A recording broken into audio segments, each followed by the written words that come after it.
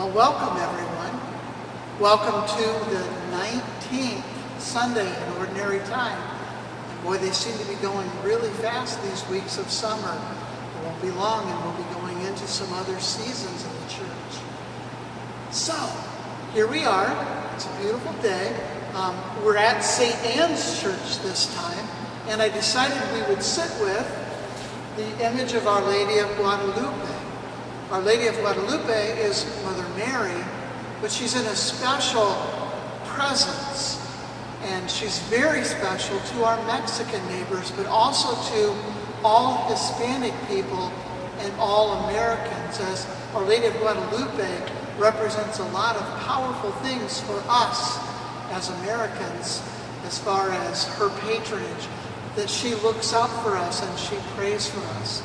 So let's ask her, Our Lady of Guadalupe, to please pray for us as we work on our Children's Liturgy of the Word for this 19th Sunday in Ordinary Time. 19th Sunday in Ordinary Time, I did something a little different today. I brought the little Father Michael with me, mini Father Michael, but I also brought all of the vestments, all the different colors that we have and use for the various purposes. I thought I'd take just a minute to go through each and every one of them to see if you can remember when we would use them. The first one's kind of,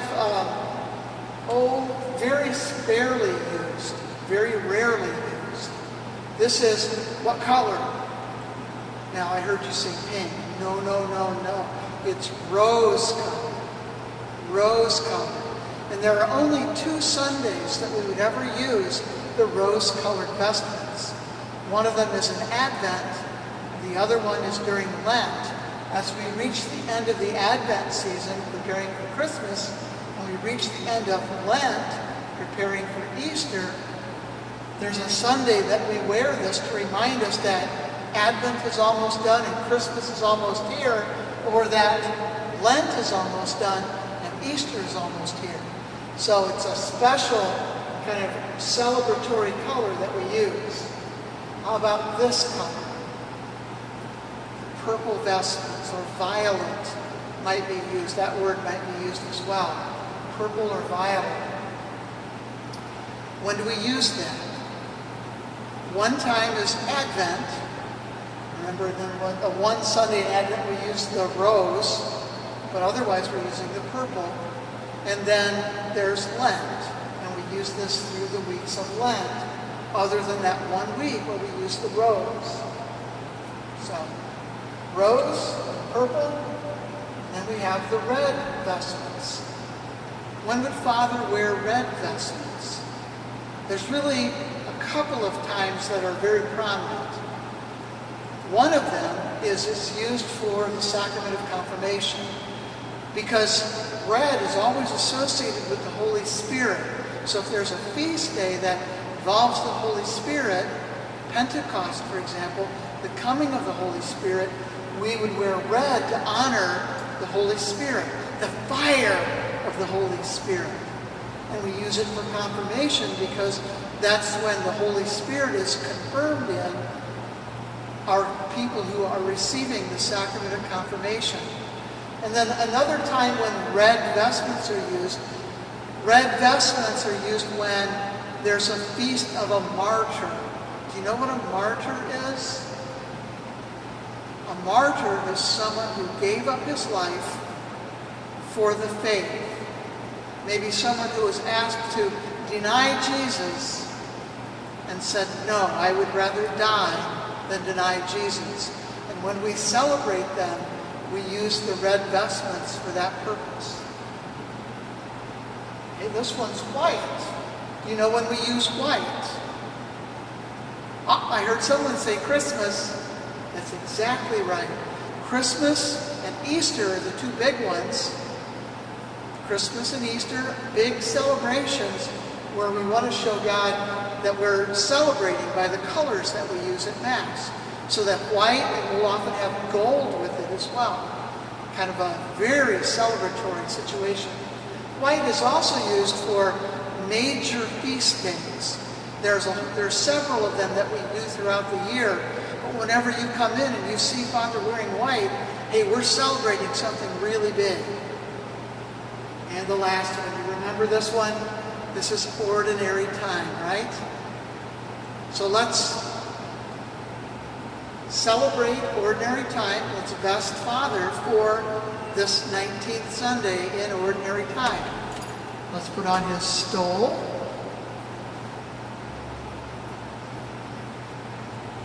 And we'll put on his green chasuble.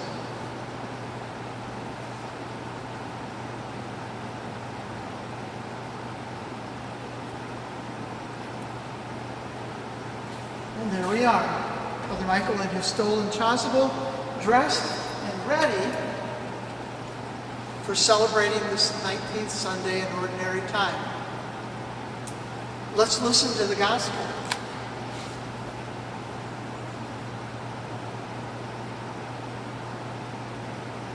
The Lord be with you and with your spirit.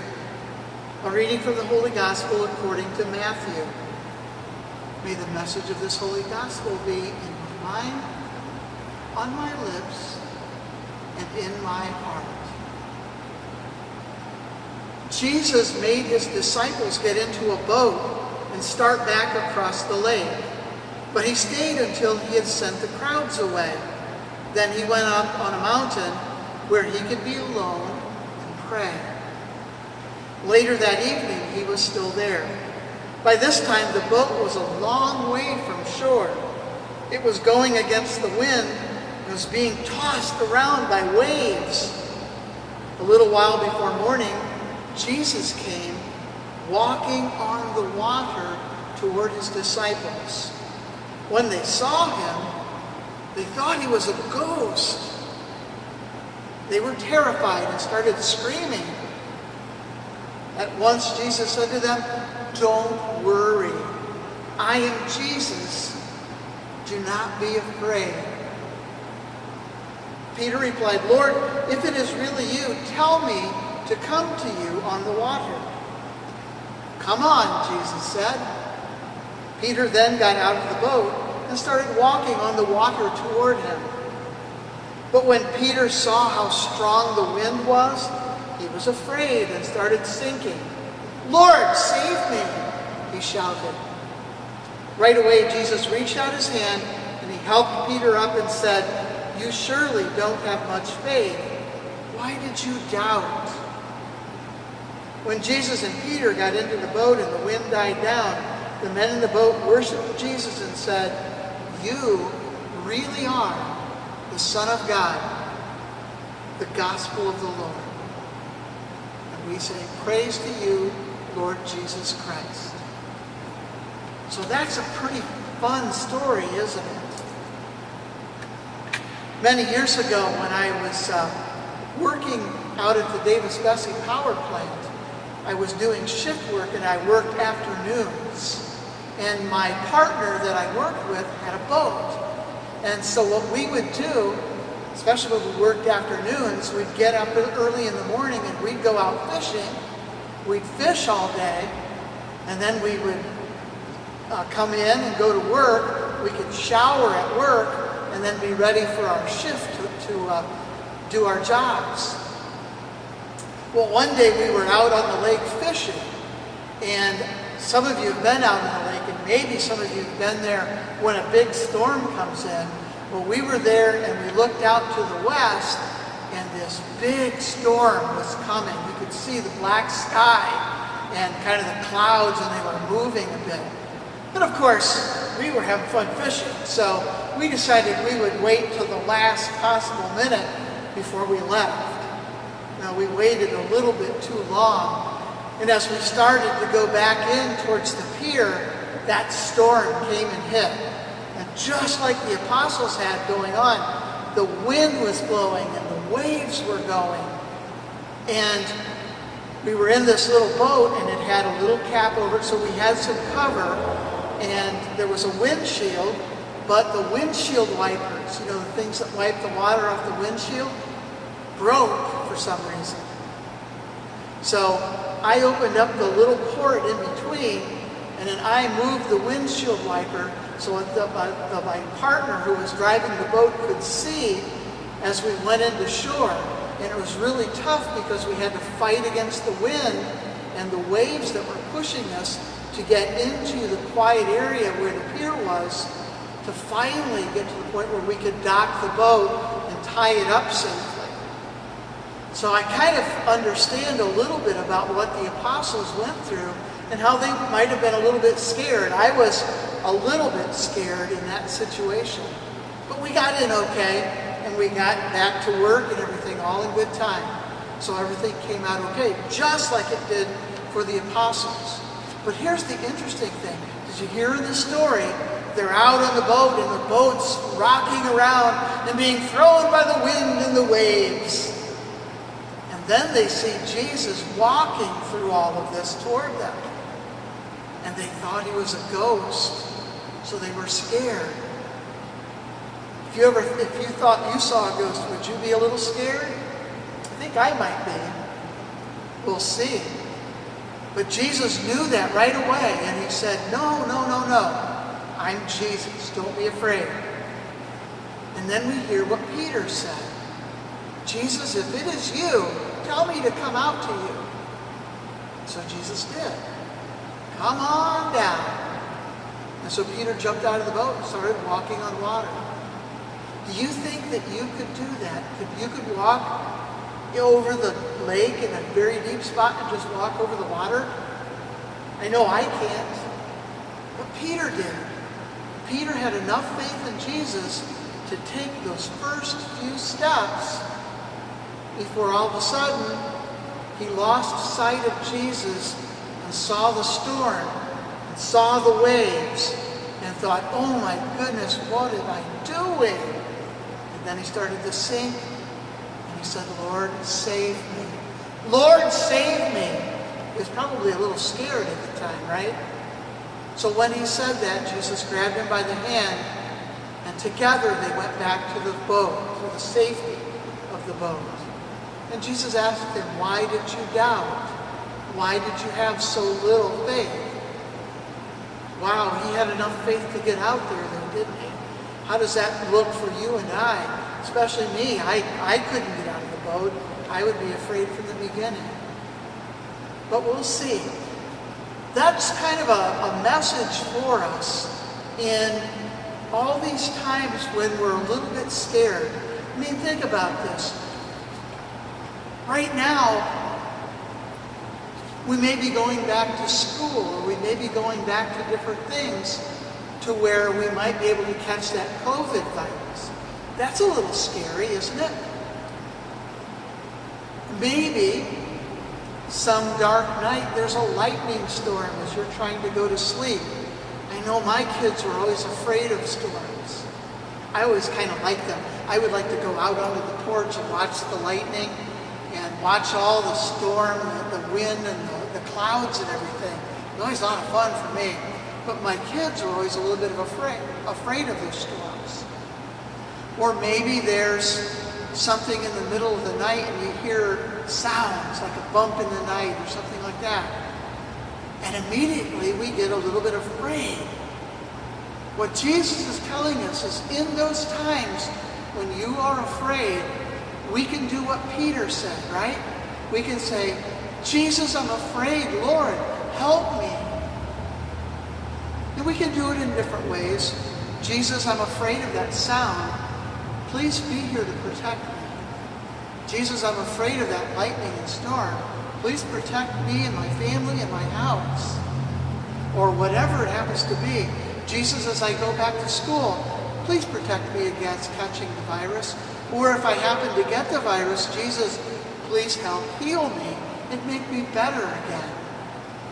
Jesus asks us and wants us to look to him, to look at him and look in his eyes and say, I need you, I need your help. And he will look right back at us and say, you know what? You're my brother, you're my sister. I'm happy to help you. And he'll take us by the hand. Maybe we don't see him or feel that grabbing by the hand, but he is always there, always with us, and always protecting us. That's kind of a just awesome thing to think about, that we can have that protection. So always remember that ability to pray to Jesus when there's times of trouble and struggles in the world. One other thing that I wanted you to think about just a little bit, because we are in St. Anne's, I wanted to share with you one of those paintings that's on the ceiling at St. Anne's. And the first painting that you will see, that if you're looking up and to the right, is the painting of St. Francis of Assisi, one of our really good saints. And it's a real fun picture of him. You see some really neat things. And I'll be looking over at the painting rather than at you as I talk about it here. And I'll put the picture on so that you can look at it. So here is the picture. Okay, right in the center, that person with his hand up in the air is St. Francis. St. Francis, if you look at his hand, he has like a cut or a wound there. And if you could see his feet, which you can't in this painting, he has wounds there too. He also has a cut in his side. Who else had those wounds? It was Jesus, wasn't it? When Jesus was on the cross, he had nail marks in his hands, he had nail marks in his feet, and he had a wound in his side where the soldier put the lance to make sure he was dead. St. Francis was a very holy man. He gave up, he was a very rich person when he started his life, and he gave it all up and gave it all away so that he could serve Jesus, building his church. And St. Francis spent his whole life living poor and helping to build Jesus' church. So in this painting then, just to the left, or St. Francis's left, our right, we see one of his companions. I think his name is Brother Juniper. Brother Juniper. It's kind of an odd name, but it was one of the saints that went around with St. Francis, one of his partners that worked with him in his ministry. And then the next one to the right is Brother Giles.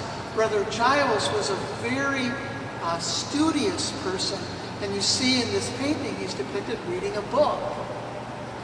Okay, on St. Francis's right, we see some of the faithful people that he preached to in his life, just depicted there. And then there's another one of the friars way out and to his left, to our right, when we look at that painting. And in the background, I think that's to represent the church where St. Francis first began preaching, first began to rebuild. He actually started to rebuild this church because some of the parts of the church were broken, with the stones and things like that, putting them in place, and to rebuild it physically as well as rebuild it spiritually by his good life and by his preaching. He makes an awesome example. St. Francis, there's an awesome story about him in Assisi.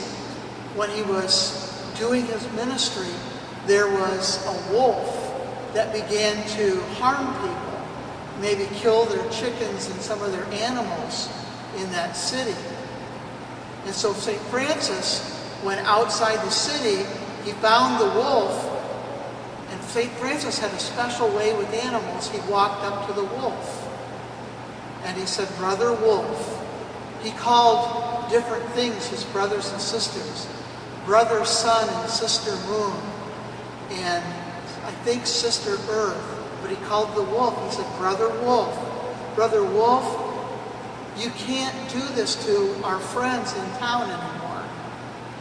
So what I would like you to do is stop killing their animals and scaring them and become a protector and a guardian of them, and in return, they will feed you." And that's what happened. The wolf walked back with St. Francis, and he met the townspeople, and he became their protector, and they began to feed him. It's a really neat story about St. Francis. He's one of the great saints that really we should learn more about and learn to follow and understand his life and do things like he did. So, there we are. Let's close with a blessing. In the name of the Father, and of the Son, and of the Holy Spirit. Amen. May the Lord bless you and keep you. May his face shine upon you and be gracious to you. May he look upon you with kindness and bring you peace. And may the blessings of Almighty God, Father and Son, Holy Spirit, come down upon you and remain with you forever and ever. Amen. Go in peace. Make it a great day and a great week. And I'll look forward to seeing you in our next video. Bye.